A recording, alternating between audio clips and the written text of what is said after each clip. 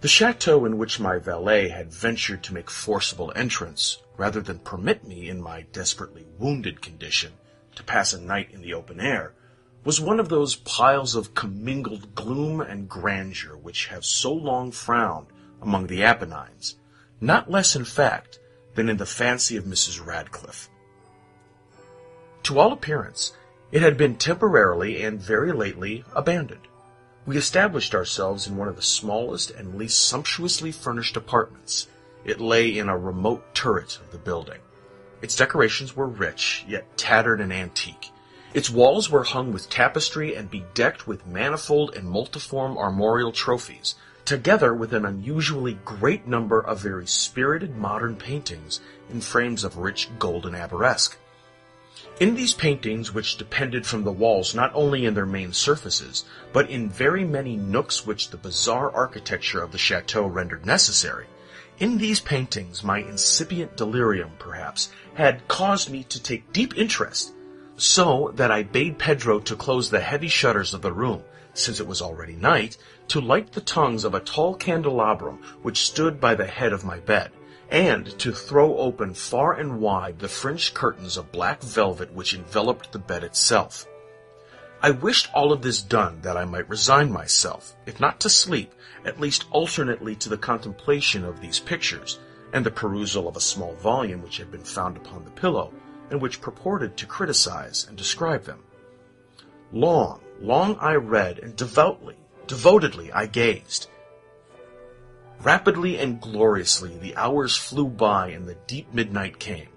The position of the candelabrum displeased me, and outreaching my hand with difficulty, rather than disturb my slumbering valet, I placed it so as to throw its rays more fully upon the book.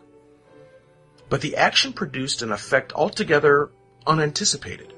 The rays of the numerous candles, for there were many, now fell within a niche of the room which had hitherto been thrown into deep shade by one of the bedposts. I thus saw in vivid light a picture all unnoticed before. It was the portrait of a young girl just ripening into womanhood. I glanced at the painting hurriedly, and then closed my eyes. Why I did this was not at first apparent even to my own perception, but while my lids remained thus shut, I ran over in my mind my reason for so shutting them. It was an impulsive movement to gain time for thought, to make sure that my vision had not deceived me, to calm and subdue my fancy for a more sober and more certain gaze. In a very few moments, I again looked fixedly at the painting. That now I saw aright I could not and would not doubt, for the first flashing of the candles upon that canvas had seemed to dissipate the dreamy stupor which was stealing over my senses, and to startle me at once into waking life. The portrait, I have already said, was that of a young girl. It was a mere head and shoulders, done in what is technically termed as a vignette manner, much in the style of the favorite heads of Sully. The arms, the bosom, and even the ends of the radiant hair melted imperceptibly into the vague yet deep shadow which formed the background of the whole. The frame was oval, richly gilded, and filigreed in Moresque. As a thing of art, nothing could be more admirable than the painting itself. But it could have been neither the execution of the work, nor the immortal beauty of the countenance, which had so suddenly and so vehemently moved me. Least of all, it could have been that my fancy, shaken from its half-slumber, had mistaken the head for that of a living person. I saw at once that the peculiarities of the design, of the vignetting, and of the frame must have instantly dispelled such idea, must have prevented even its momentary entertainment. Thinking earnestly upon these points, I remained for an hour perhaps, half sitting, half reclining, with my vision riveted upon the portrait. At length, satisfied with the true secret of its effect, I fell back within the bed. I had found the spell of the picture in an absolute lifelikeness of expression which, at first startling, finally confounded, subdued, and appalled me. With deep and reverent awe I placed the candelabrum in its former position, the cause of my deep agitation being thus shut it from view. I sought eagerly the volume which discussed the paintings and their histories. Turning to the number which designated the oval portrait, I there read the vague and quaint words which follow. She was a maiden of rarest beauty, and not more lovely than full of glee. And evil was the hour when she saw and loved and wedded the painter. He passionate, studious, austere, and having already a bride in his art. She a maiden of rarest beauty, and not more lovely than full of glee, all light and smiles, and frolicsome as the young fawn, loving and cherishing all things, hating only the art, which was her rival, dreading only the palette and brushes and other untoward instruments which deprived her of the countenance of her lover. It was thus a terrible thing for this lady to hear the painter speak of his desire to portray even his young bride.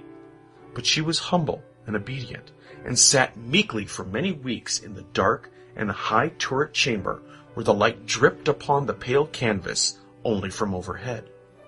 But he, the painter, took glory in his work, which went on from hour to hour, and from day to day. And B was a passionate and wild and moody man, who became lost in reveries, so that he would not see that the light which fell so ghastly in that lone turret withered the health and the spirits of his bride, who pined visibly to all but him.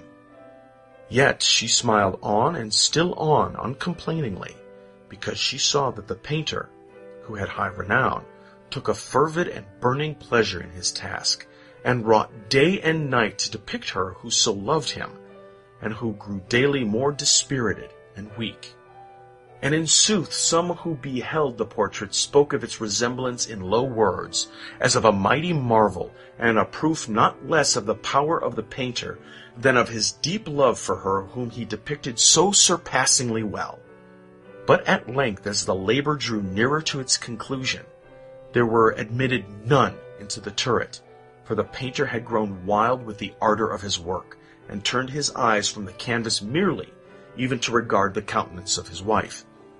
And he would not see that the tints which he spread upon the canvas were drawn from the cheeks of her who sate beside him. And when many weeks had passed, and but little remained to do, save one brush upon the mouth, and one tint upon the eye, the spirit of the lady again flickered up, as the flame within the socket of the lamp. And, for one moment, the painter stood entranced before the work which he had wrought. But in the next, while he yet gazed, he grew tumultuous and very pallid and aghast, and crying with a loud voice, "This is indeed life itself!" turned suddenly to regard his beloved. She was dead.